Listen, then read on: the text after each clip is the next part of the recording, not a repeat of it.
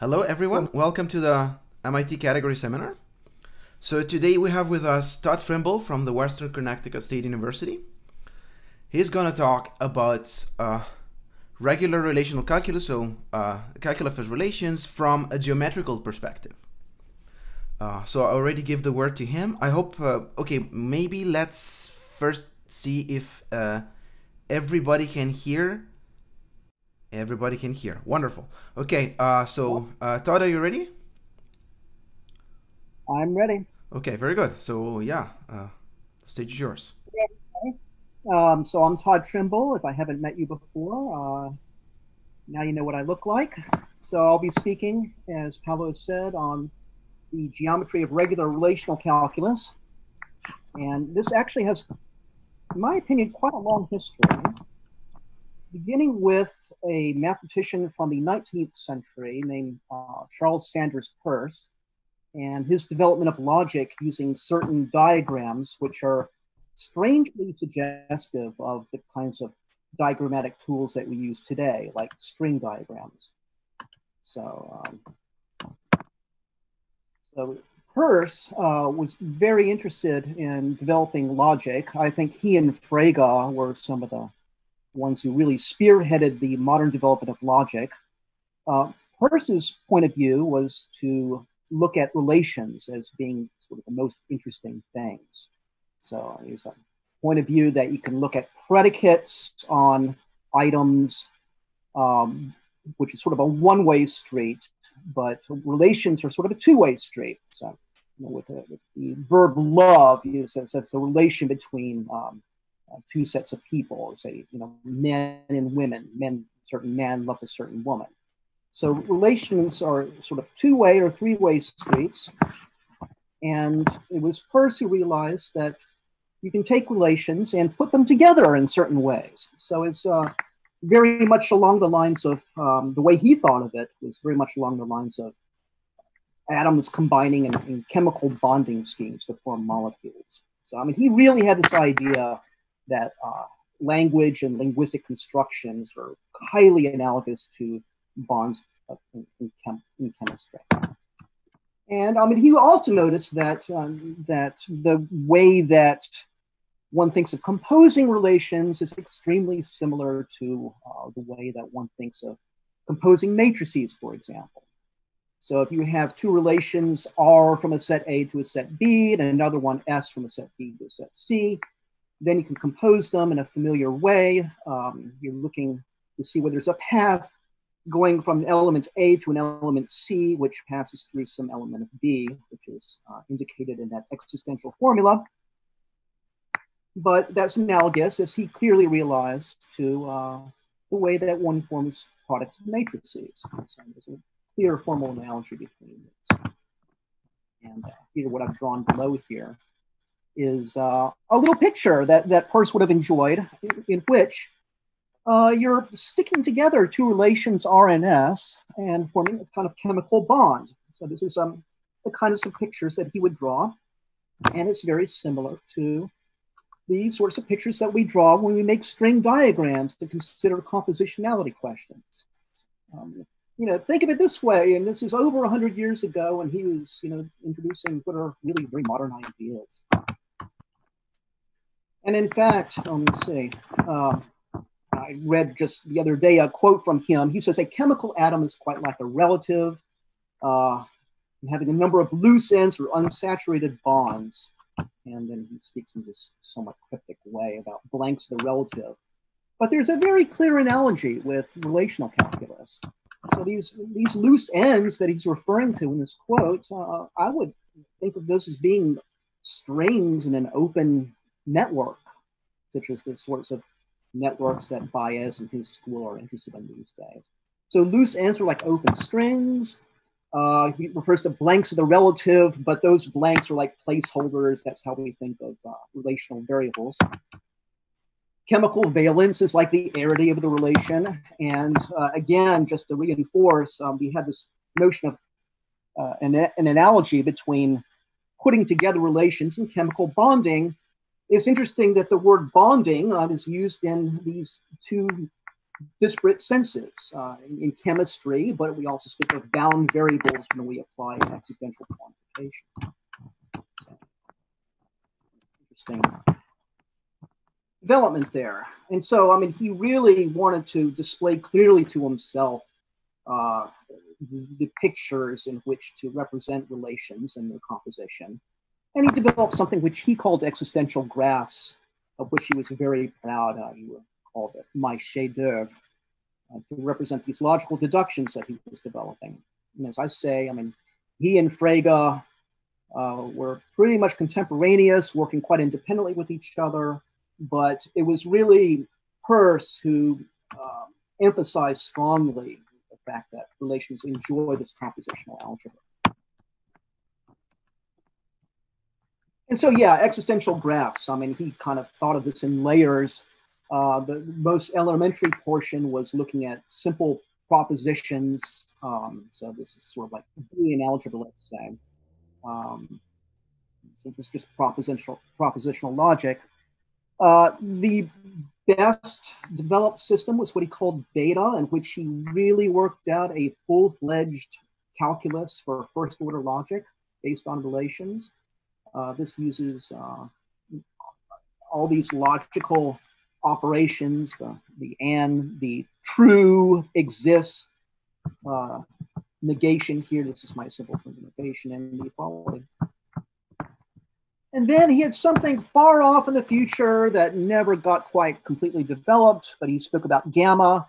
I was going to say something about this, but I decided I don't have enough time to get through the entire talk. So this is a little bit gratuitous, I would say, but a lot of people have taken his ideas and thought that, I mean, he was developing modal logic. I think some people have maybe missed a boat. I think maybe he was trying to develop higher order logic, but that thread doesn't seem to have taken up so much. Yeah, I'm going to leave it cryptically at that. If you'd like to ask me more about what I'm talking about, then I can join a chat somewhere, but I'm going to pass on. Today, what I'm going to do is look at a stripped down version of beta. By stripped down, I'm not going to look at the full logical power of first order logic, but I'm going to take away negation and just concentrate on that fragment of logic that you have just with the logical operations, conjunction, true, there exists, and equal. But I'm going to take a system beta, but really try to modernize it and connect it up with topology.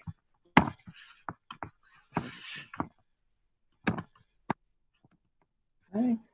So I'm going to jump about 100 years later after Peirce. I'm going to be referring to some work by Carboni-Walters that was in a paper called Cartesian Bicategories 1.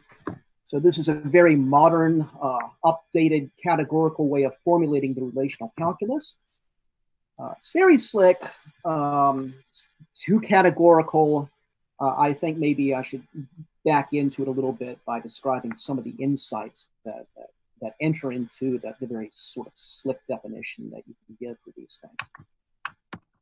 So yeah, we'll just focus on a very classical case. We'll be considering the bicategory relations. So as you may very well know, a bicategory or a two-category is a two-dimensional categorical structure with zero cells or objects, which in this case are sets, and morphisms, in this case will be relations between sets.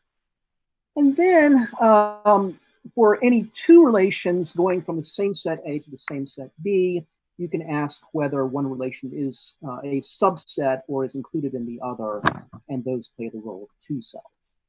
So two cells will be inclusions, and of course you can compose inclusions, and you get a sort of two-dimensional structure.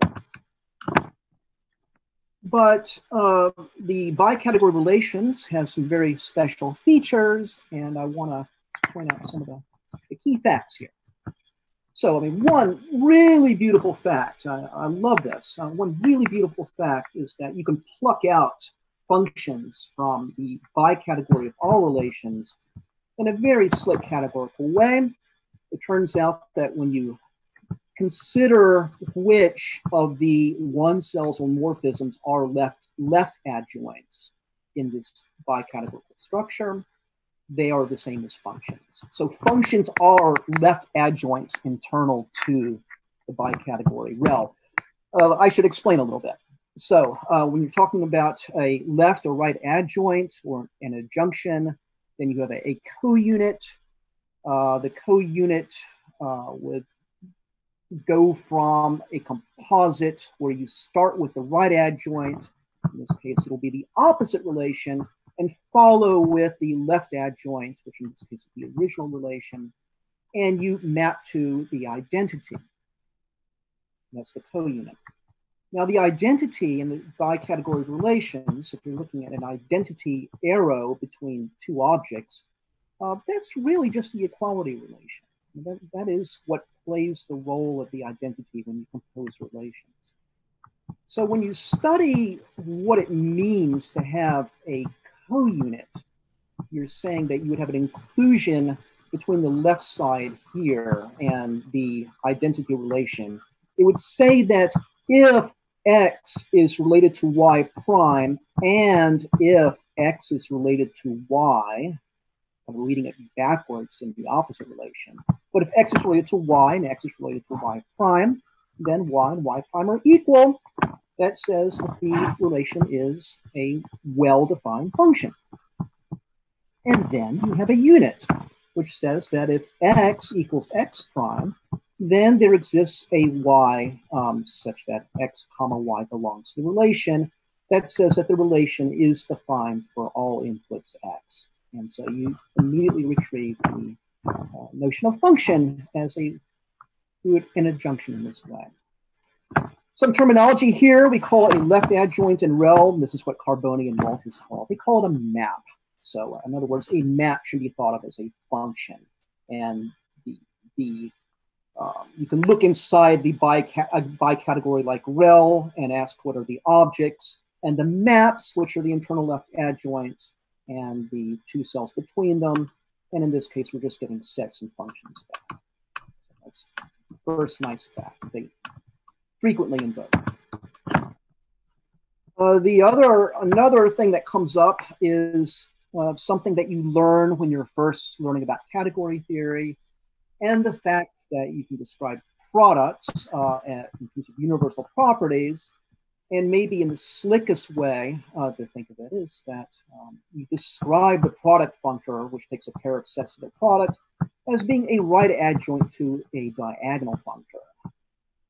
And correspondingly, you can think of a terminal object, which is like an empty product, as being right adjoint to the unique functor. So this is just a very slick way of describing the universal properties of products. Just to remind you of some things here. So if I'm referring to an adjunction here, the unit of the adjunction is just the ordinary diagonal map here.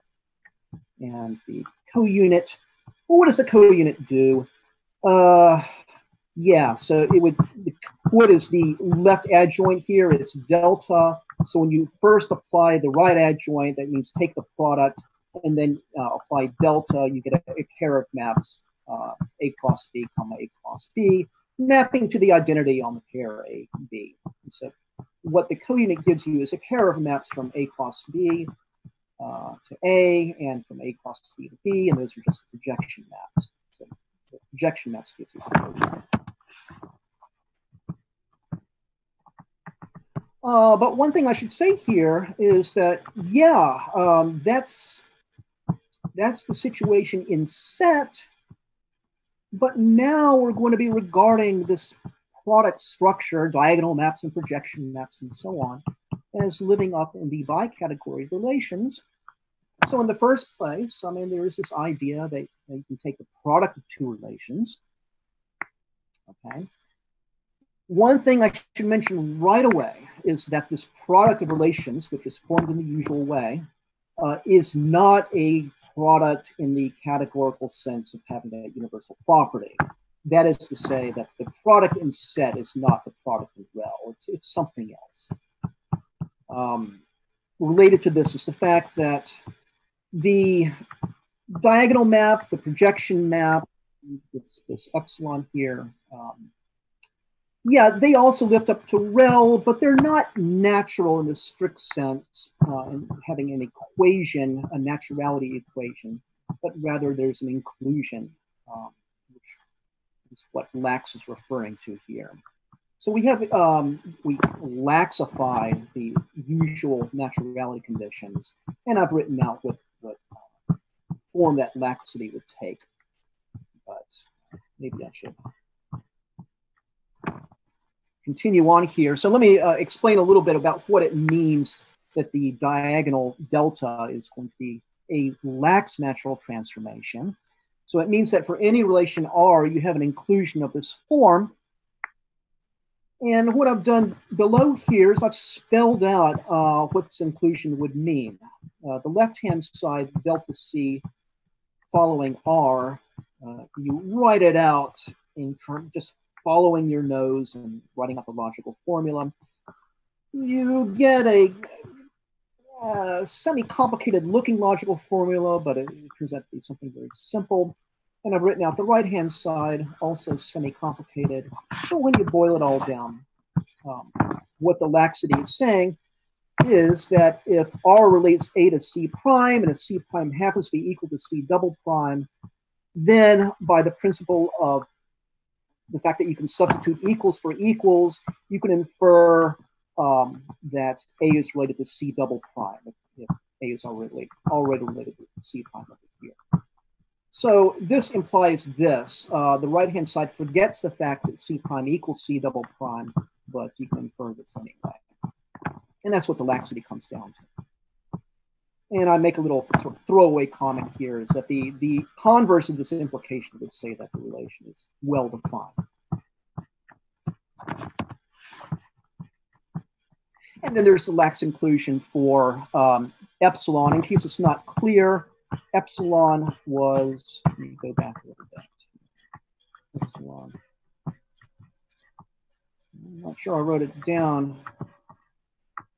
Yeah, epsilon was a co-unit for this terminal object here. The terminal object is right adjoint to the unique functor. So you get a co-unit for that adjunction. That's what epsilon is. In any case, there's another lax inclusion. But spelling it out, this epsilon, what it is the function that takes, that goes from any given object A to the, what will be the terminal inside the bicategory of maps. So the point is that this is the maximal relation between A and the terminal set. And the laxity would just translate to saying that this relation on A implies the maximal relation that says that any A is equal to a set.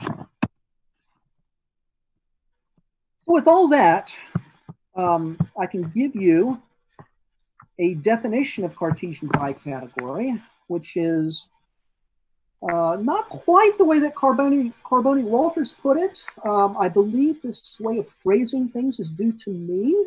I've not seen it written down by anybody else, but I'll just say that it follows pretty directly the development that I've given so far. A Cartesian bicategory is a bicategory which is locally ordered, meaning that it's like in the case of ordinary relations. You have inclusions, but there's only one way of including one relation side of the other. So there's only one 2-cell going between any two 1 cells. In other words, you get a post set at the local POM category level. So it's locally ordered, at least as far as Carboni and Walters were concerned back in 1987. The Cartesian bicategory should come equipped with functors, or rather 2 functors, which I'm calling tensor. That's like the Cartesian product of relations. And we have this I, which plays the role of a terminal, at least with regard to the maps. And then you have things that play the role of what would be a unit of an adjunction between tensor and delta, and what would be a co-unit between again, delta and the tensor. And a similar, I said co-unit before, I meant to say unit. But these are only lax, as I was saying before. They're not strict natural transformations, but they're only lax. But you do have the usual triangular identities that would hold. So I've just written those out here. I take it that anybody who's a big fan of category theory and who has studied the junctions has seen these triangle equations. It's the same thing going on here. This is the full definition. This is full stop. It's all that one needs to say. But you get everything. So, I mean, one thing I should say here, I mean, the fact of the matter is that when we restrict this data, like the delta here, the diagonal, and the projections, when you restrict to the maps inside of B, you should get not something lax natural, but you should get something strictly natural. And if so, then the bicategory of sets or objects and maps would acquire Cartesian products from the setup. And that's the point of this lemma right here. So this is a quick two-categorical lemma. You can just take it as it is, but if you have a lax natural transformation between two functors f and g, then when you apply that lax transformation to a left adjoint, you will get an isomorphism. So let me explain a little bit here. So we have these lax, right? So we have these sort of lax two cells right here. But I'm saying if R here happened to be a map, then this would turn out to be an actual isomorphism, this two cell. So that's what's actually going on right now here. And the proof, I mean, it's simple enough. If you have a one cell in your bicategory which has a right adjoint, you can produce an inverse to the lax two cell, which would look like this. And the way it works is, in sort of Australian talk, you would take the mate of the lax two cell that you would have for the right adjoint. So I'm going to skip right over to here and point out that the lax two cell for the right adjoint would be an inclusion from delta C composed with F star to F star plus F star to delta. And that's the lax two cell. And then you do a little song and dance and you convert that to the inverse that you want over here. So the way it works is this. You start off with this thing that you want to be the domain of your inverse, and you map over using the unit of the map F, you would map over to this expression here. Then you apply your lax two cell here, and then you apply the co-unit for F cross F, left adjoint to F star cross F star, and that will collapse that down to the identity, and you're left simply with delta F. And that's how you invert that lax two cell. Pretty easy. So yeah, as I say, that means that the lax transformations, delta and diagonal and the projection, and this sort of projection down to the terminal, they're all strict natural on the bicategoric maps, and therefore the bicategoric maps acquires finite products in this way. Yeah. So as I say, this is a very different definition than given by Carboni-Walters. They set things up in a rather different way by saying that you start off with a bicategory and you assume that it has symmetric monoidal bicategory structure. But really, all this comes out of the wash because the maps have now acquired the product structure, which gives you the symmetric monoidal structure on the ambient bicategory. And moreover, again, if you're following the development of Carboni-Walters, they're remarking that every object is a comonoid whose co-multiplication lives inside the bicategory of maps. Well, what is that co-multiplication? That's just the diagonal map going from A to A tensor A. and then you have the laxity of these various transformations. That translates to the saying that general relations or one cells are going to be co-lax morphisms of comonoids. You can recreate the whole development of Carboni-Walters just from the definition I gave. Right. So I mean, what this very nice bicategorical definition gives is a way of encapsulating a lot of examples that people have in mind when you speak of relational calculus. So for example, if C is a regular category, you can form the bicategory relations. That works just like as in set. The idea is that a relation from an object A to an object A will be a subobject of A cross. You have a relation from, I'll start again. A relation from A to B in a regular category C is a subobject of A cross B. So you set up relations in the same way. If you don't know what a regular category is, I would not worry about it. It's a nice category in which certain expected properties of existential quantification and conjunctions work harmoniously together. And in any case, it's tailor-made so that you actually do get a bicategory. And moreover, if C is a regular category, you get a nice fact that you can retrieve the original regular category by taking maps on its bicategory relations.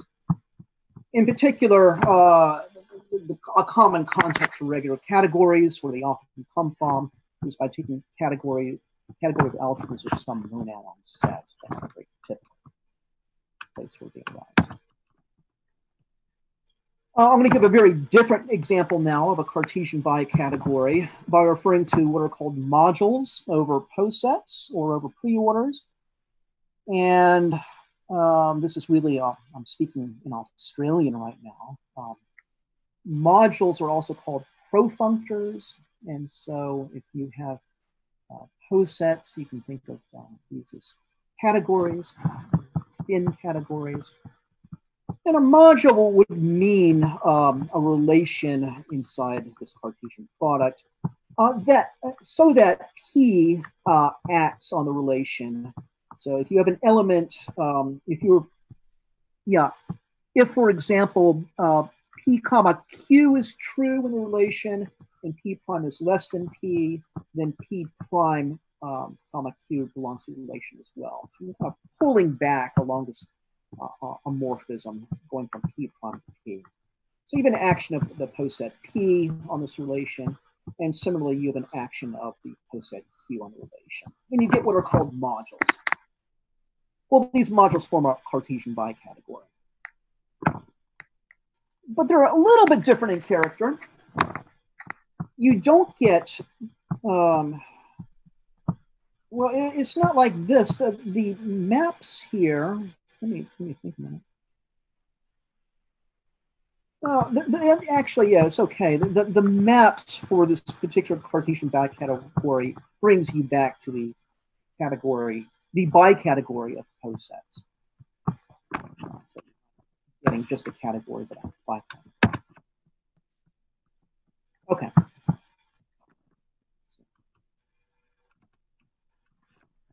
Right, but with that last example, I just spoke about modules, and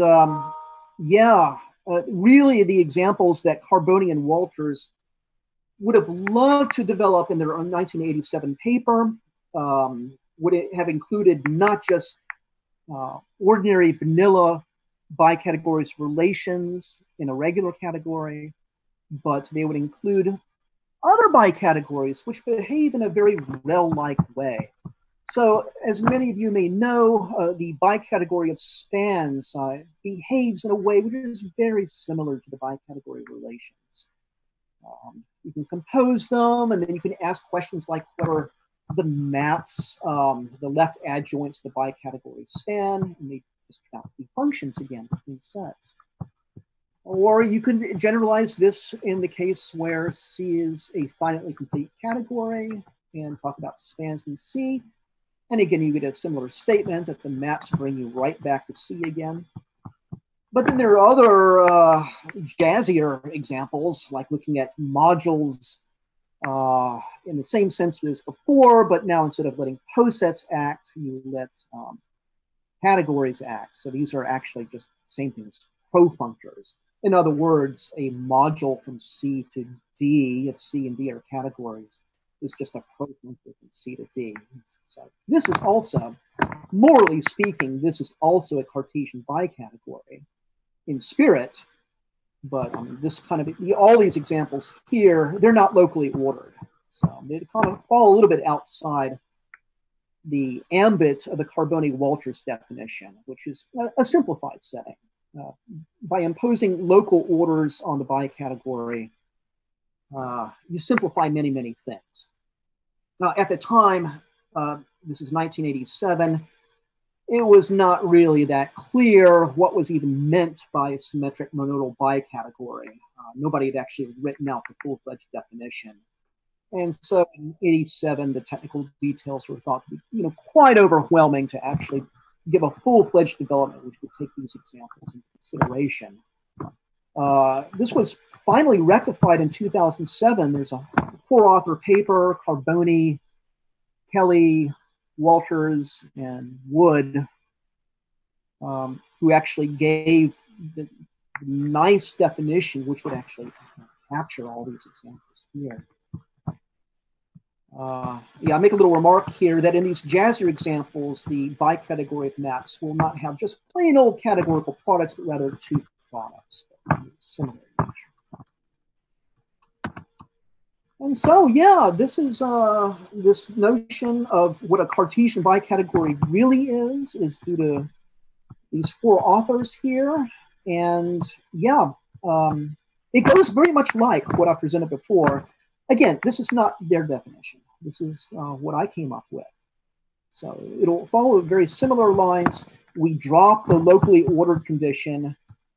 We say that the bicategory comes equipped with a tensor product, which at the level of maps will be a right adjoint to a diagonal map. So again, you have these lax natural transformations, delta for the diagonal and the projections, and projection down to what would be the terminal in maps B.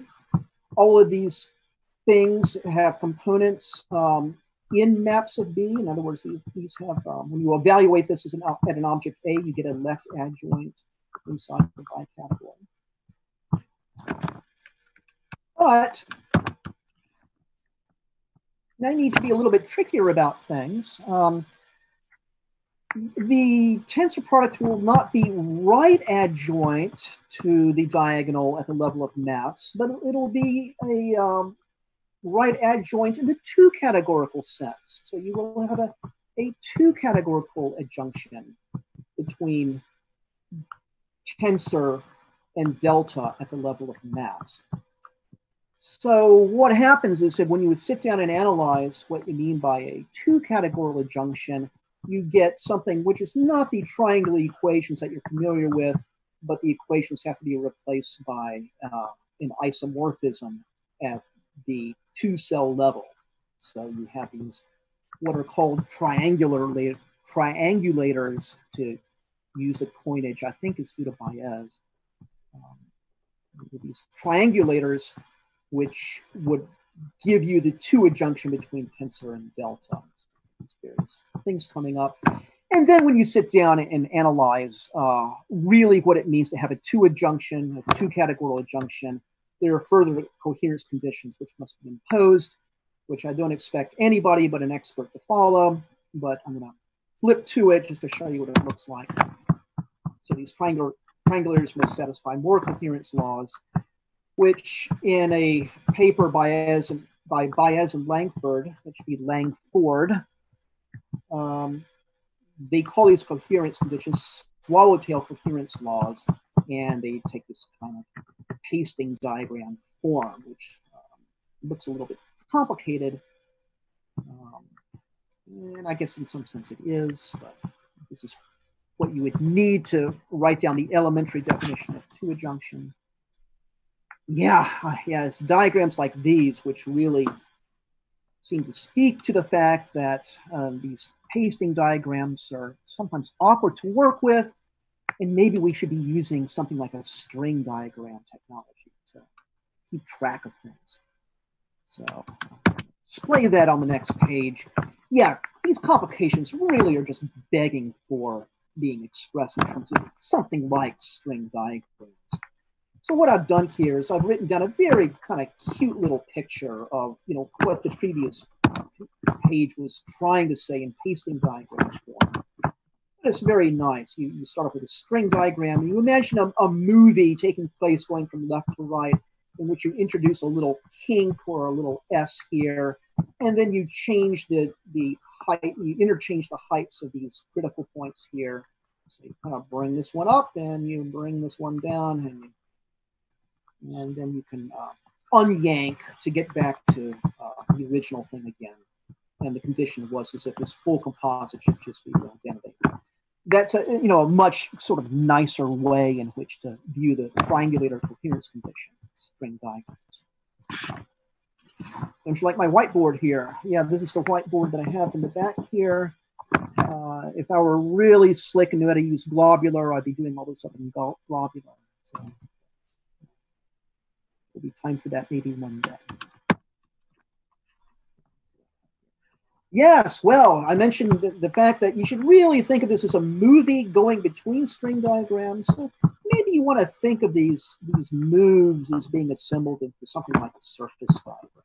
So making an illusion here that maybe we want to go up into a higher geometric dimension to capture the full flavor of what's going on here. But I'll start with string diagrams. So I expect many of you out there are familiar with string diagrams. I'll kind of breeze through this very quickly. Right, so string diagrams are useful for calculating in monoidal categories. And so let's just imagine that we're in the case of rel, which is a symmetric monoidal category if you ignore the two cells. The monoidal unit would be indicated by just empty space. You want to particularly notate it. Tensor products will be indicated by left-right juxtaposition of the corresponding string diagrams. Composition would be indicated by concatenation, where if R follows S, then you place R below S. So it's concatenate string diagrams. And then you have, we want to incorporate now, since we're trying to describe Cartesian bicategories in string diagram form, we want to write down some appropriate string diagrams which would capture the diagonal map. So you can see that right here. The projection map from A to this monoidal unit I. You remember I is just empty space. So you have a string, but it kind of stops and get a morphism from A to I. And then these being left adjoints into bicategory to write down the string diagrams for the right adjoints, which are indicated here. You just flip these diagrams upside down. By the way, I mean, this data, the diagonal maps and this projection map here are considered so important that they need no introduction. So I'm not going to label the nodes here by delta particularly. If I leave a node unlabeled, it's understood I am talking about delta. It's just considered that important. These play the role of equality relations, really. This is trying to say that a variable here of the domain is equal to a variable here and a variable here. It's kind of duplicating the variable diagonal.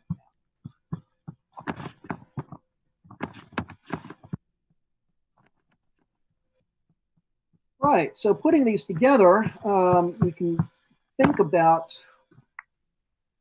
how would we express the units and co-units of the adjunction.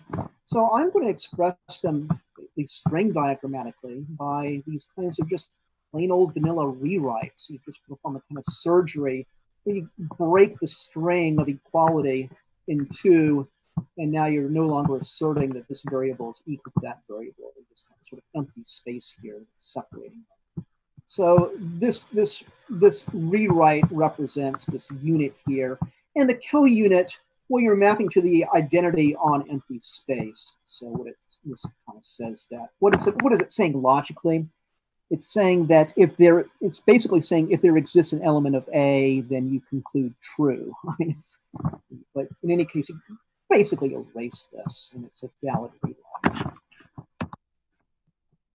And then you have a unit and co-unit for the diagonal map, which would take this form. So you can imagine the right-hand side, you kind of split this up. This is a composite of a top half and a bottom half indicated by my cursor here. So the bottom half would be the right adjoint delta star, and the left, the upper half would be delta here. And so you're kind of saying, yeah, you can kind of prise apart the string to get these kind of bifurcating strings right here. And the co-unit would take this form. So this is, what is this? This is delta star, which is the upper half here, followed by delta, this lower half. And again, you're kind of prizing this apart to get two separate identities. Again, this is a much stronger condition. You're saying that you're asserting equalities between variables in each of these places. And now by kind of prizing apart this string here, you get fewer equalities. And then we have these lax conditions, right? So these things like the projection map down to the monoidal unit is a lax natural transformation. We want rewrites to express that. And so, yeah, what do you call these two cells? I picked up this funny word laxator, I think, from David Spivak. It's sort of the same noun formation as associator that was introduced by Baez, I guess. Whenever you're introducing a structural constraint, you can sort of connote that by using this OR ending here. So laxator would be the two cell indicated here. So this represents sort of a lax natural transformation. But yeah, it says that, what is this trying to say logically? It says that if there exists a B to which a variable A are related, well, then you can conclude that the variable A is equal to itself. Let's see. Yeah, there's these more laxators here. Let's see what we have here. Big screen. Yeah, so I mean, yeah, you kind of follow the string diagrams here. The left-hand side is indicated here. Here. So you've got these kinds of rewrites. Gotta be a little bit careful sometimes about the rewriting. So over here, yeah, it looks kind of simple. You kind of bifurcate the R's. But you just have to pay a little bit of attention to the typing discipline. So yeah, R is a relation from A to B cross C. So yeah, this is a lax constraint. This is the delta that you would form for B tensor C. This is the diagonal map you would use. It would take this string diagram form. And so when you rewrite it according to the laxator rewrite, yeah, you don't get this kind of crossing anymore. You got to be a little bit careful, but the typing discipline keeps you in mind here. Right. Yeah, so let's see, where am I in the thing? Yeah, I guess I'm doing okay on time. Yeah, so I've given you a more or less complete list of all the surgery or rewrite rules that you would need to generate the two cells of a free, locally ordered Cartesian bicategory generated by a collection of relations which have given assigned types. So if you start off with a set of sorts S, you can form the free monoid of S, and the domain of a relation should be given by a list of sorts, and the codomain by a list of sorts again. So this is a relational signature here. You can imagine building up by means of the string diagram calculus a representation of the Cartesian bicategory that you can generate from a relational signature like that. Yeah. And so maybe about 20 years ago or so, I did some work with a historian of mathematics named Geraldine Brady. And we actually carried out this program for the full first order logic of Hurst, actually, in terms of string diagrams. The drawback, though, of string diagrams is that all these rewrite rules, they seem to destroy the topology that's taking place here. So, I mean, all these things, yeah. I mean, you're really wrecking the topology, making these rewrite moves here. And so these rewrites, to me, it's a little bit unsatisfactory. They don't really respect the geometry of the topology that's happening. But you can make a little bit of progress on this. So instead of using string diagrams, I had the idea quite some time ago to maybe thicken these string diagrams to make more tubular looking diagrams in which the rewrites can now actually be viewed as certain types of cobordisms. So I'm going to give you some examples of what that looks like. Actually, let me just kind of flip ahead to this. So what I mean by thickening is you start off, for example, with a string diagram for the diagonal map, and you kind of stretch in horizontal directions here, and you get a configuration that looks like this.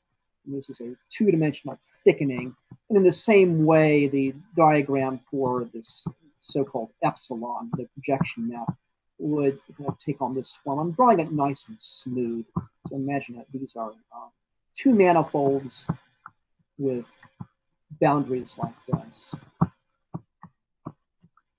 And then, with that in mind, you can rewrite the surgeries or the rewrites. But now you can kind of think of this in a more cobordism-y-like way. So you can imagine taking this thickened strip representing the identity and then squeezing at the middle during a movie. So you can kind of squeeze in the middle, and so at some point you get this kind of critical configuration, which will then kind of break apart, sort of like a lava lamp from the 1960s or something. So you can kind of imagine a cobordism which passes through this. Going from here to here, you can imagine the whole thing is being assembled into a movie, which now, is a nice kind of smooth movie as a cobordism between these two. And similarly over here, if you're looking at the units for the diagonal, then you can imagine a kind of movie in which you might kind of take your finger and touch it right there, and then you kind of worm your finger around to create a little hole here, and imagine a movie which will kind of take this sort of nice solid sheet and then burrow out a hole here. So you'd again assemble that into a cobordism from this guy to this guy. Well, it's kind of attractive to me. And just to emphasize that point, you could take a string diagram with a generic relation R, labeling one of the nodes, and you can imagine that you have now R, which is now being depicted instead of a node. You have a nice long segment here, followed by a diagonal map. And what you can kind of do in moving from this to the other side of a laxator is imagine a movie in which you kind of pull up this critical point until it just touches, and you push it on through. So you get this. And so again, you get this nice little movie which will take you from R followed by delta to delta followed by R tensor R.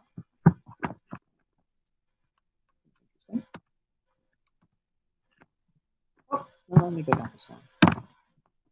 These slides are so big that I might miss some actual text here. So then at the bottom of here, yeah, this looks like a kind of an attractive system. The cobordisms, yeah, it might replace the string diagrams, and you might get a much nicer, from a topological point of view, a much nicer way of thinking about these things. And maybe these cobordisms could be adapted to the fancier Cartesian bicategories too, which makes sense, which involves not just locally ordered bicategories, but the fancier ones, involving lots of natural transformations you get something that is more proof relevant, to use a phrase which is much in vogue these days.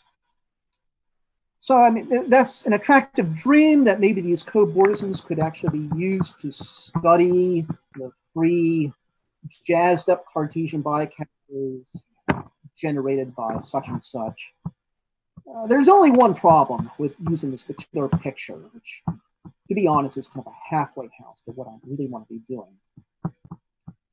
And the problem is that these planar thickenings don't quite do everything you want them to do, because, quite unfortunately, they're not too terribly well adapted to the fact that the co-multiplication, which is the diagonal delta, the co-monoid co-multiplication, is co-commutative, and it seems to be really hard to capture this facet by using these thickened planar type pictures that I've just been indicating. So what I mean is that the co-commutativity means that there is an invertible 2-cell from the diagonal map to diagonal map followed by a switch in here. So I've kind of indicated this diagonal map here followed by a switch or symmetry map, which we're calling C. And the fact of the matter is that you would like to assert that this composite here is equivalent to just plain old delta. But if you're using these types of planar diagrams, no matter how you try to undo this to make it look like a delta, you're going to introduce a little twist here, unfortunately. So really, I think the thing to do is just throw up your hands and admit defeat, or maybe not quite admit defeat. So maybe instead of using these planar thickenings that I've just been indicating, you thicken to something else. So let's imagine that you take your string diagram and you immerse it in three-dimensional space, and you're looking at all the points which are at a fixed distance epsilon from the string diagram. And then the kind of a picture that emerges is something that's actually quite familiar to people, lots of people anyway, who have studied cobordisms in the context of topological quantum field theories. So I'm talking about oriented two-dimensional cobordisms from a collection of circles to another collection of circles. So these are the types of cobordisms that are really the ones that I want to use. And it really do the trick. So, so you can again start off by looking at the pair of pants, as it is called, as a cobordism from one copy of S1 to two copies of S1 that plays a role of delta, and then the cup, which goes from one copy to 0 copies. And look at their adjoints by turning them upside down. But these are the cobordisms that really take care of this co-commutativity issue that was just raising. So, I mean, now that we're in cobordism land, I'm going to tease out another aspect of the structure of relational bicategories that we've been discussing. So let's just kind of bring us back. So now we're talking about the one cells will be represented by oriented two cobordisms between collections of circles. And the fact of the matter is, this is a bit of jargon here, but it's well known in the lore on topological quantum field theories that this prop, whose morphisms are these oriented two cobordisms, contains what is called a Frobenius monoid. A Frobenius monoid that will be familiar to many of you in applied category theory land. It actually consists of a monoid and a comonoid, which interact in a very kind of nice way, which I'm going to indicate in a minute. But inside this prop, you see a generic commutative Frobenius monoid, also called a walking commutative Frobenius monoid. And as I'm saying, in relational calculus, these just pop up naturally in the canonical examples like relations on a regular category or spans on a finally complete category. So yeah, going back to 1987, I mean, this notion that Carboni-Walters called discreteness refers to a particular pair of maps that you can extract out of the co-associativity isomorphisms. These maps that you can extract are actually mated in the sense of Australian category theory through these things. So let me just indicate how it goes. So you start off with this co-associativity and the inverse co-associativities. And we're going to extract two cells by a mating procedure, and the discreteness axiom that Carboni-Walters referred to is that these mates are actually invertible maps. Let me go straight to what these mates look like. So in terms of a string diagram presentation, you kind of apply a unit, and then you apply a co-associativity between actually this layer here. So right here, you'll kind of flip this little strand right here over to the other side. It's a co-associativity. And then you kind of prise apart this line here via a co-unit, as I've indicated before. And so what you get is, in cobordism land, you get a sort of transforming one cobordism between a pair of circles here and a pair of circles here into another one. Damned if I didn't actually write out what that should look like. Nuts. I make it to my slides. In any case, I hope you can follow in your mind's eye how you deform, sort of isotope this oriented cobordism over to this one. It's just a matter of sort of rearranging the critical points that would be corresponding to these points here. I'm sorry, I don't have the picture. Just to speak briefly about the Frobenius structure, the adjective discrete is a terrible word in my opinion. It doesn't, it's only vaguely suggestive of what it means, but the word discreteness came from the fact that if you impose this Frobenius condition about the invertibility going from here to here, if you impose that condition in the locally ordered case, then it turns out that the bicategory of maps has its local Hom sets being discrete categories. So you have locally discrete. That's the case if you started off with B being the bicategory relations, the maps of B would just bring you back the sets, which are either this as a two category that would be locally discrete. As I say, in general, it's a misnomer. If you go up to the jazzier types of Cartesian bicategories, including profunctors, yeah, you don't get something that's locally discrete. What you actually get is that the maps will be locally groupoidal. So in other words, that every two cell between maps and bicategories is an invertible two cell. So it should be called what? Not a discrete Cartesian bicategory, but I don't know, groupoidal Cartesian bicategory. Hard to come up with a good name. I'm going to call it a Frobenius bicategory.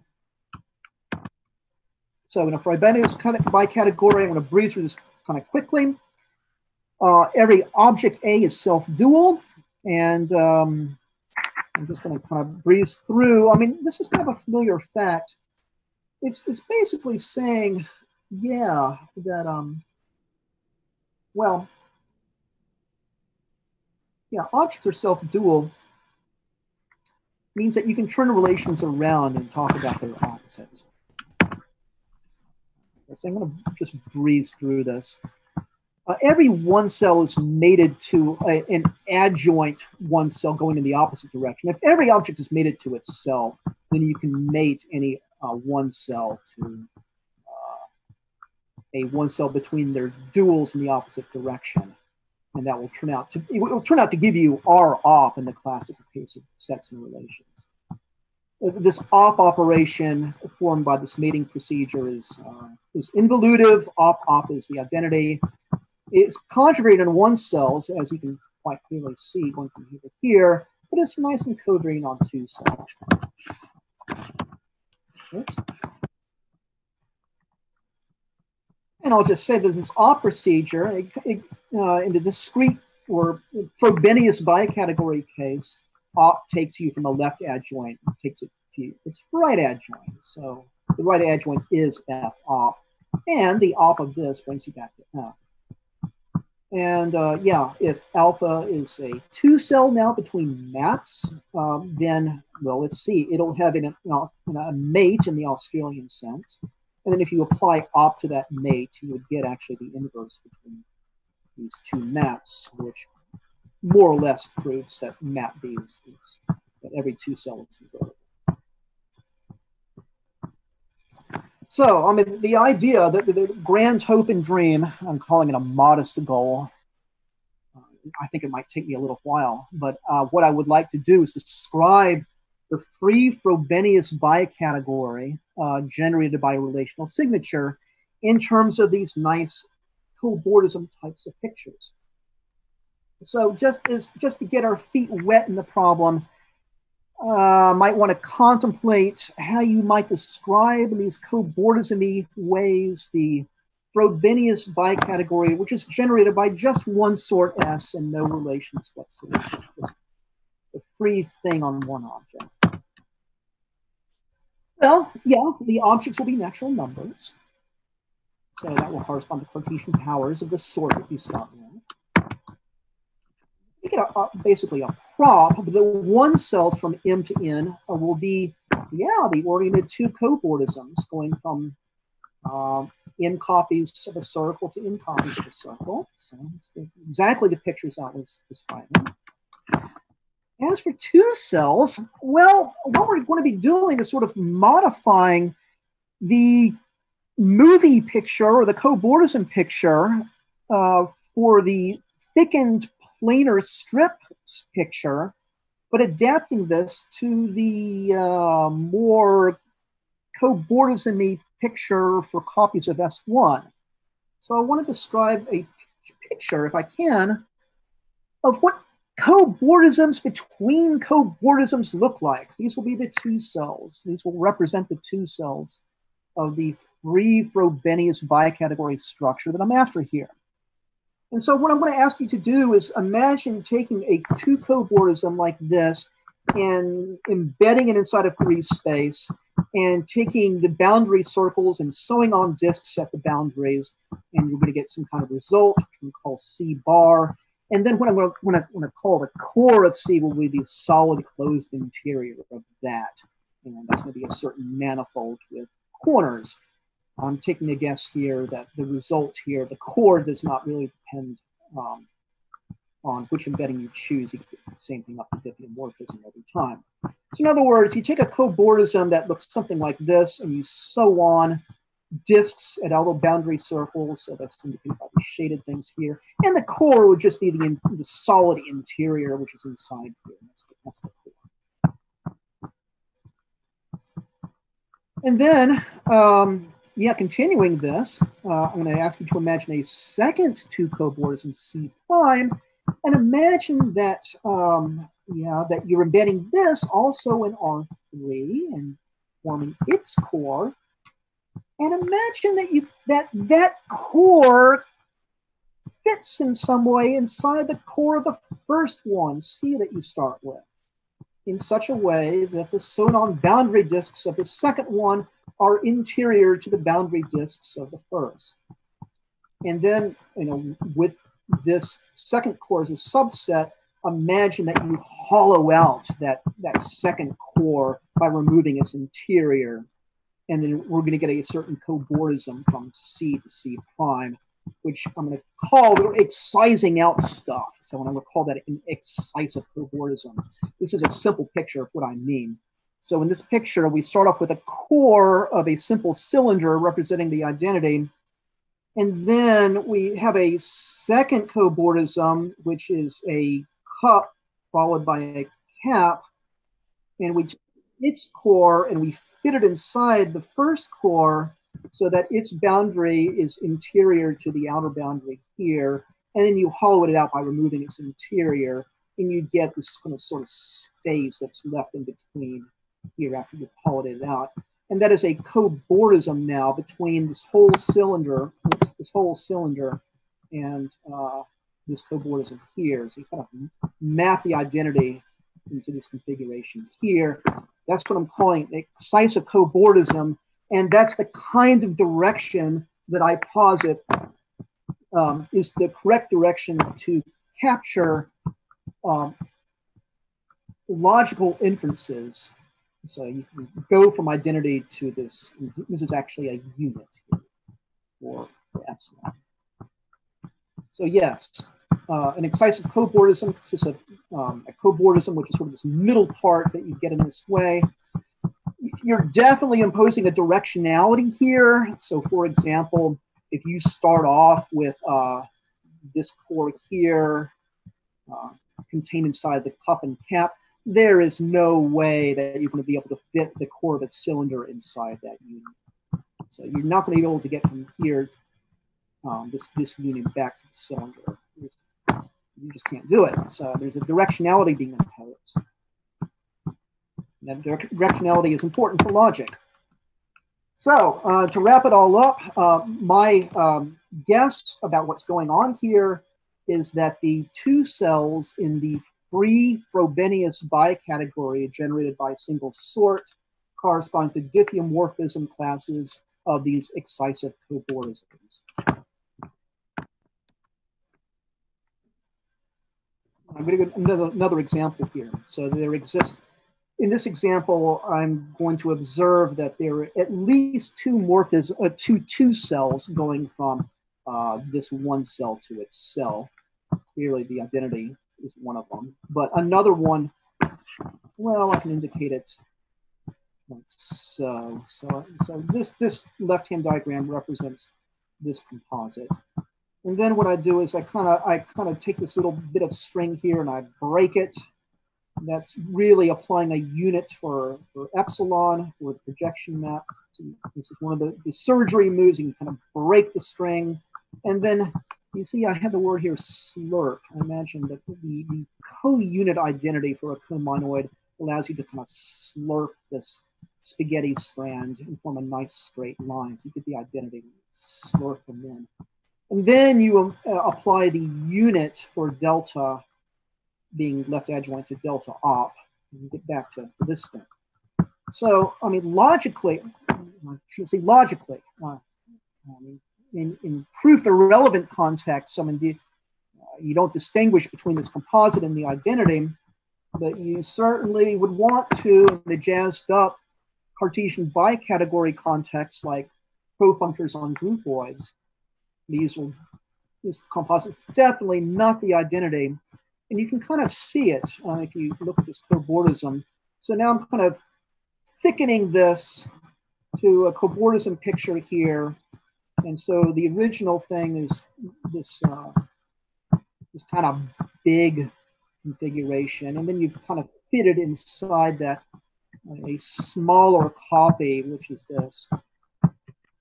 And I'm saying that there's no diffeomorphism which will take you from all this sort of space in between those cobordisms. There's no way to diffeomorph that back to the identity. This can't be done. So that reflects the fact that you get actually different two cells, at least according to the thesis that I'm advancing here. So, I mean, there's lots of work to be done here, even just for the case of the free structure on a single sort. But having thought about this for some time, I have some confidence that this will work. And just to indicate briefly what the situation is for more general relational signatures, if you're not taking just a single sort, but if you're taking a genuine relational signature whose elements can be thought of as representing relations, then I want to represent those relations as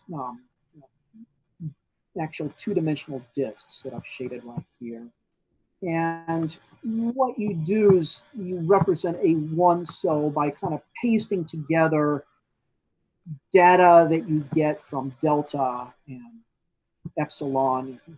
And so this would be kind of sorts that would feed into the domain of an R here, and this would feed into the codomain.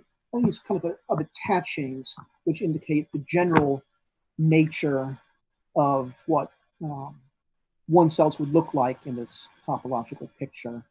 And then you have a notion of excisive cobordisms here too, which I'm not going to actually get to for lack of time. I went about 10 minutes over the hour, but in any case, the excisive cobordism picture carries over, and I have some mild confidence that this picture will pan out in this context as well, give you the free structure as well. Ladies and gentlemen, that's all I have to say about this today. I'm sorry for going over time, but I hope this provided some food for thought for some of you, and I've enjoyed giving this presentation, and I hope to meet with some of you either in person or over chat, and thank you very much for your attention. Say goodbye. So I'd say that there's been great appreciation for string diagrams and their generalization, and people really would like to see more in this direction of making Cartesian bicategories too more understandable. Yeah. Well, I hope some of it was understandable. So yeah, there's been great appreciations for that. So yes, if there's any question from the audience, please write them in the Zulip channel. Okay, there's a question. So yeah, Paweł Soboszynski is asking, I have a question. So far this is all about Peirce's alpha. Do you have any intuition about negation in this higher dimensional setting?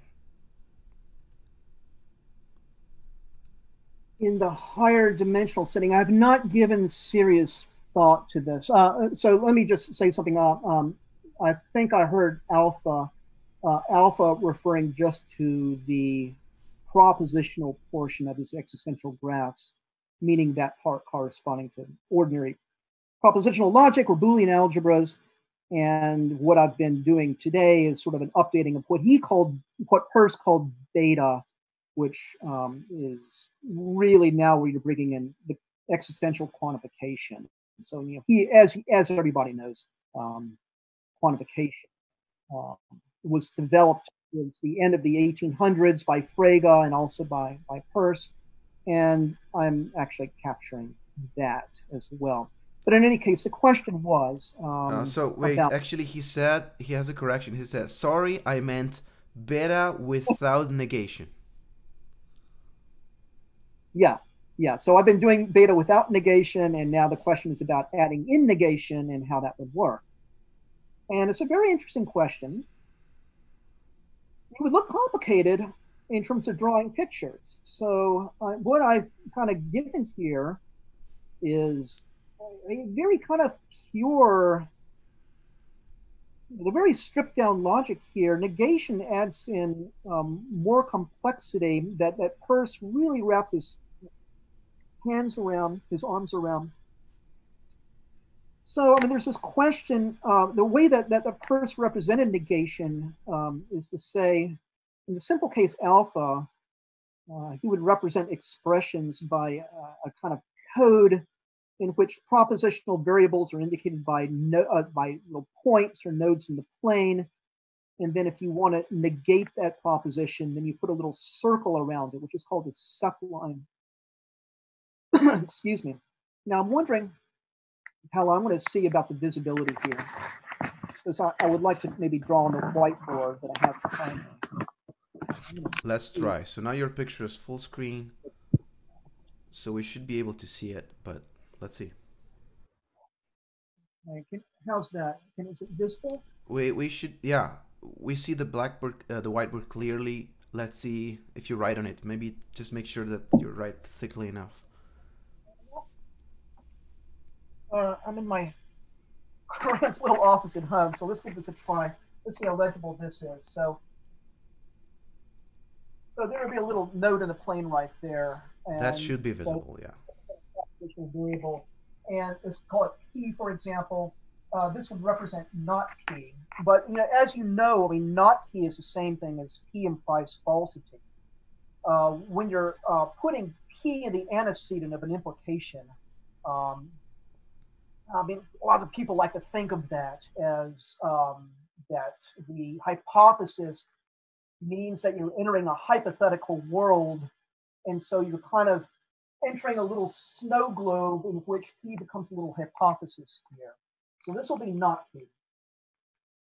Now, this will be not P and Q. I hope everybody can see that. I don't know what the visibility is like. Yeah, this should be fine. Okay, not P and Q. So, I mean, to indicate conjunction in the propositional portion, you juxtapose just like, you know, I've been describing this talk. And then, if you want to say not P and Q, you would surround that by another little circle, which Peirce calls a sep line, or short for separation line. So he's negation kind of separates or sequesters some expressions from others in sort of hypothetical world, but this would actually represent. I think I want to set it a little bit backwards. When you analyze this in terms of Boolean logic, this actually gives you Q implies P. Is that visible here? It's visible, yeah. Thank you. Okay, great. Yeah, so, you know, by means of sep lines, he introduced negation, and the idea is that he took his beta graphs as well, and this surrounded certain portions of the beta diagrams, which look like string diagrams, more or less. He surrounded those by sep lines, and so presumably the idea is that once you move to the three-dimensional picture with these cores and so on, you can presumably surround those configurations with these sorts of however you want to draw them, but some sorts of little shields, which will be like the sep shields surrounding those configurations. And then you can more or less follow, I think, you can more or less follow what Peirce does in terms of his, he sounds very quaint and old-fashioned the way he writes, but he talked about the rules of inference in terms of using these sep lines, which he calls iteration and de-iteration and weakening, which we use to this day. Anyway, I certainly have no doubts that this could be done. It might be hard to draw. I found it difficult enough to get the ideas across in this format here. I'm hoping that with the advent of tools like Globular, we can begin doing deductions in this style very, very quickly and efficiently. If I'd had more time, I was going to describe how you derive Freud's modular law or his allegories in terms of these cobordism type pictures, but obviously I didn't feel I had enough time for that. But anyway, thank you for the question. It's a really interesting question, and something I've kind of thought about in the context of string diagrams for data. On Geraldine Brady's website, she's at the University of Chicago.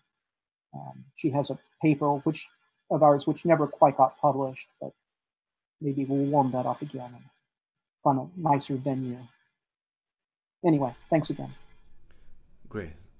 Thank you. So, and a second question, as Max New is answering, what's the relationship between Cartesian bicategories and pro-arrow equipments? They seem very similar, and Wood has worked on both. Is it just a matter of taste?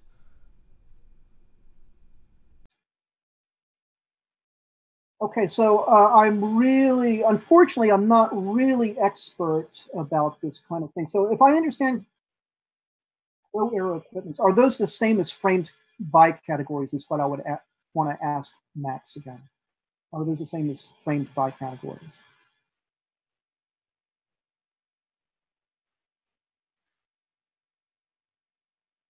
But in any case, yeah, I mean, I suspect this is a very nice question. I don't have the technical facility to give a proper answer to that, but it does raise a point that really,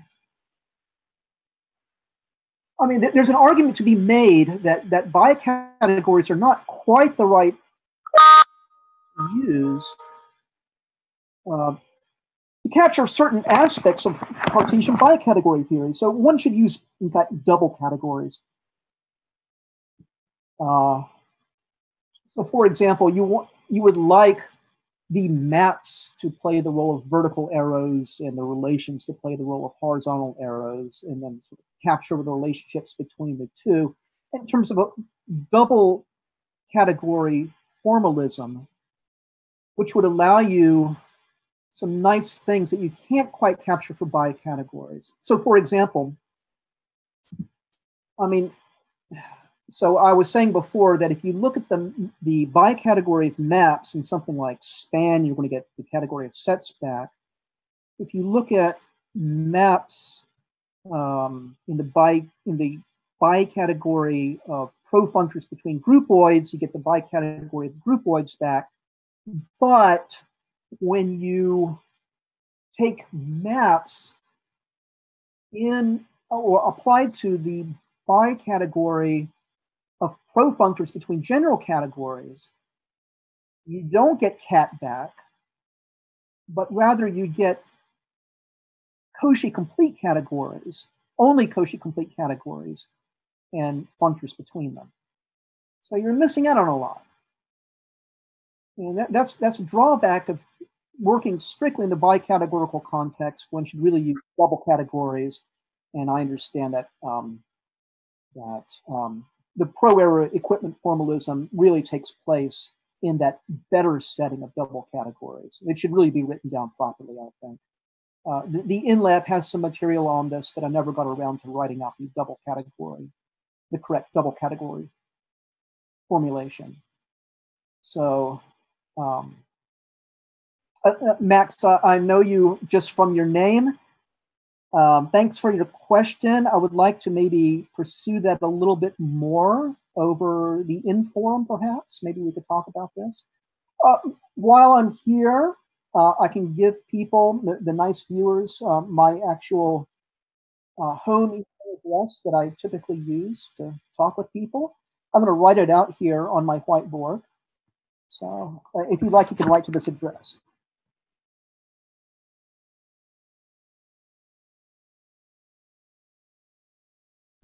I'll copy it to Zulip just in case. Oh, yeah, good idea. Okay. Well, yeah, you already know it, Paolo. But for those in TV land, it's topological dot musings.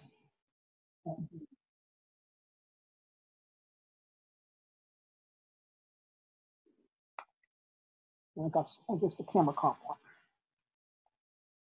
Topological.musings. So yeah, if anybody watching wants to contact me, that's a good way to do it. The in-forum is also very welcome. Okay, so Max has thanked you a lot and is happy to talk on the M forum, but now he has to leave. He's thanking you again. Thanks, Max. All right, next question. So we have that Matt Cufaro is asking, is there any relationship between Peirce's gamma modal logic and the recent work in modal homotopy type theory? Oh, no idea. Wow, what an interesting question. I ought to write some of these questions down. Not that I'm aware of. So if you want, these questions are going to stay in the Zulip channel for further discussion. You can also answer. Is there a dedicated stream for this? Yes, there is. I can link you to that later if you want. So the question was about modal. So the gamma part is what he's referring to. I didn't quite catch that. Yeah. So is there any relationship between Peirce's gamma modal logic and the recent work in modal homotopy type theory? Yeah. Wish I could give an answer. I didn't quite catch the name of the asker. So. Oh yeah, Matt Cufaro. MATTCUFFARO. Okay, thanks, Matt. Yeah, sounds like an interesting question. Gamma was so ill-developed in Peirce's time, and it's really hard to figure out what he was on about. So the story, as I understand it, is that Peirce basically died poverty-stricken, alone in a cold farmhouse in Pennsylvania. So he was never one who was very successful academically. His big buddy was William James. So William James got him to come to Harvard to give lectures on his existential graphs. But I don't know. Peirce seems to be somebody who is an absolute genius, but not too good with the practicalities of life. So at any rate, what happened was this, when he died, it was arranged that all of his papers and possessions would get transferred to Harvard. And so it fell to somebody named Clarence Lewis to, as a young man, to sort out the tens of thousands of little scraps of paper and pages and dirty notebooks or whatever, and try to instill some sort of semblance of order into the whole thing. And so there was a massive project which resulted in the collected papers of Charles Sanders Peirce. And so my own feeling, which it's very tentative, I can't really back it up that well, but my own feeling is that modal logic was sort of a fashionable topic in the 1930s when Clarence Lewis was trying to deal with all this, and that somehow the interpretation of gamma in terms of modal logic, while undeniable, was maybe in the ascendant to the degree that other aspects of gamma might have been overlooked. So, I mean, I'm sort of bending your ear a little bit right now, but my own feeling is that Peirce was going beyond first order logic to higher order logic. You can get a sense of this by looking at certain passages where he's talking about gamma. But that thread seems not to have been picked up by the modal logicians at Harvard or since then. So, I mean, I just have a speculation that there was kind of a proto, I wouldn't say topos theory, but I would say a proto power allegory theme taking place within gamma, which if I ever got back some pages that I lent to somebody, I could back up to some small degree. But I think there's a lot to be mined in gamma. It's not particularly public.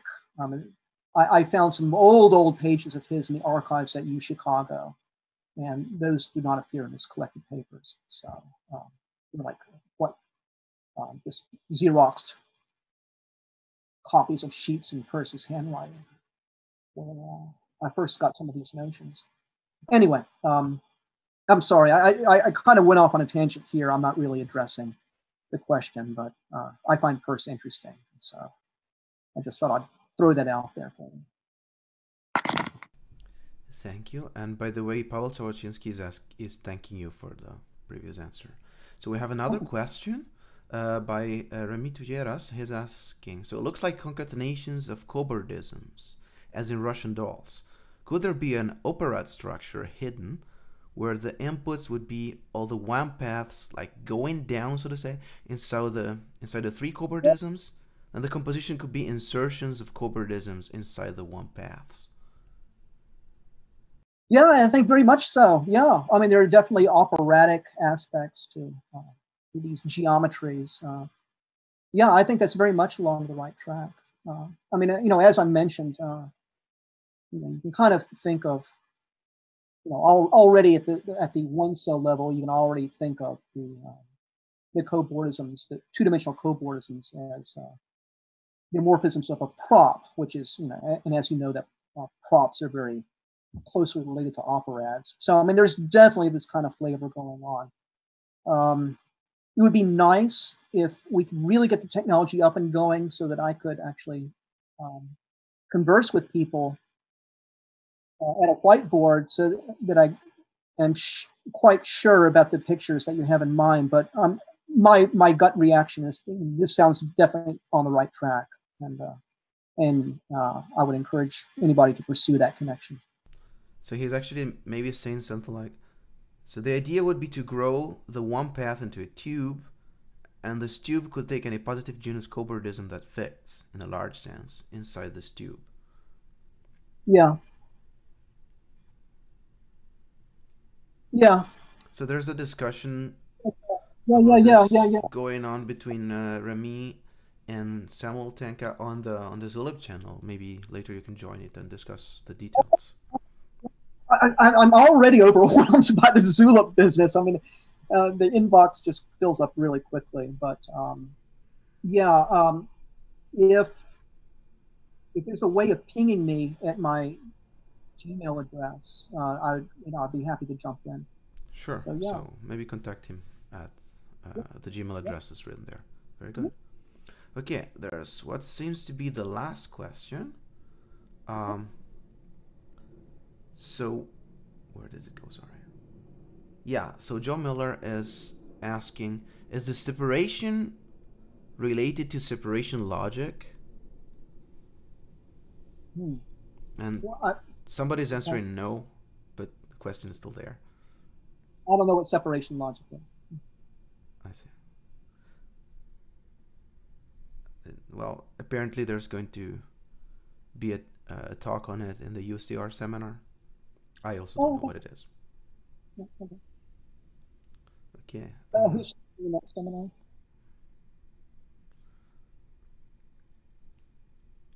So yeah, okay. Any more questions? Any more questions? Please ask in the Zulip channel.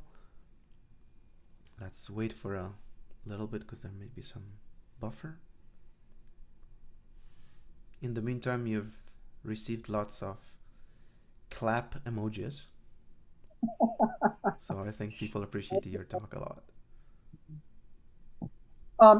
So the UCR seminar, who will be giving that talk on separation logic? I think so. So I don't have the schedule right now. Oh, okay. I just wanted the name of speaker. Yeah, I can look at the discussion about the operate is going on, but I think we should move that offline. So you can find it there, or you can contact. Yeah, I got a bunch of students who probably need to get in touch with me. I'm giving a test today remotely, so I was afraid that my computer would be dinging like mad, but I was not cognizant of too much of that as I was speaking. So I should probably get off the computer. But thank you again, Paolo, for your able technical assistance, and I'd like to renew my thanks to David Spivak for inviting me to give a talk in the MIT seminar. I wish I could have done it there in Boston, but yeah. Someday. Well, for now, thank you for the great talk. Somebody, so Paul Andre Méliès, one last question, if you still have time. Yeah. So.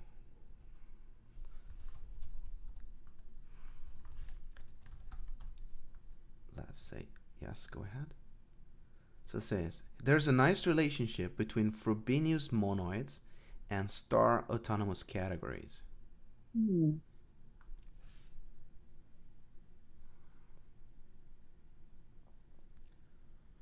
So there's, do you see appearing it in your work?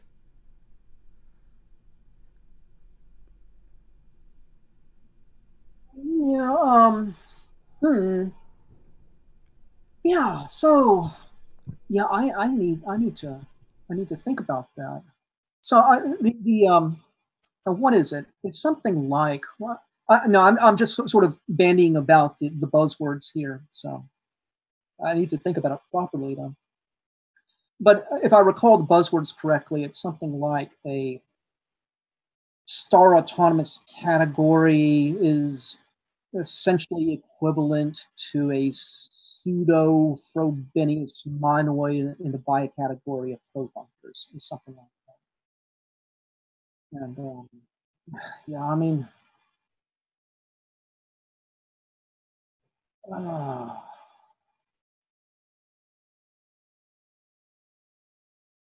yeah, I'd want to think a little bit so that I'm not making level slips. But let me write it down. So it was sort of an open-ended question. If I caught it, it just sounded: do I see star autonomous categories sort of cropping up in the types of things I'm studying? And I guess in one sense, there's a really sort of stupid facile response to that, and that's that Boolean algebras. I feel stupid saying this, but Boolean algebras already start autonomous categories. So I mean, they already popped up at the very lowest levels, but I think he's asking about something else.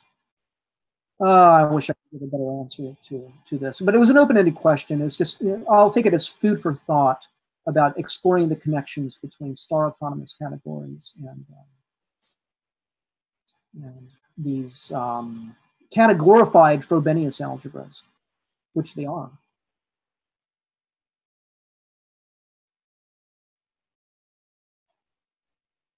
I need to think about it. All right, thank you very much. So yeah, some of the discussion is going on in the Zulip channel. So if you want, also in the next days, I can also help you with that. Okay. Because I think it's really a great resource for like offline discussions that the talks start. By the way, thanks to Christian Williams for starting this. I think it's a really great idea. So yeah. Yeah, he was the one who spearheaded this. Yeah. I met him last summer in Scotland, and good on him for doing this. I think it was him. I hope I'm not giving credit to the wrong person. One of the driving forces. Yeah, thank you, Christian, for if you ever thank you, Christian, for setting this up. This Zulip seems to be made quite a splash already. So Paul Andremelius is thanking you for the talk too. And yeah. Paul Andremelius. I've never had the pleasure of meeting, but appreciate it. Thank you very much. Oh, he's the one that asked the last question. Okay. Yeah. Oh, yeah. Thanks for asking. Yeah. It's really great that we can do this, and we can meet a lot of people that we've only heard of so far. Yeah. So it's beautiful. Yeah. Okay, so there doesn't seem to be any more questions. So I think we can move this offline. Thank you very much for your talk. It was very nice and had very nice drawings that hopefully have clarified things to a lot of people. And, so thanks on behalf of everything. So see you guys on the Zulip channel then, and thank you all for coming. I think bye, and bye to everyone. See you there.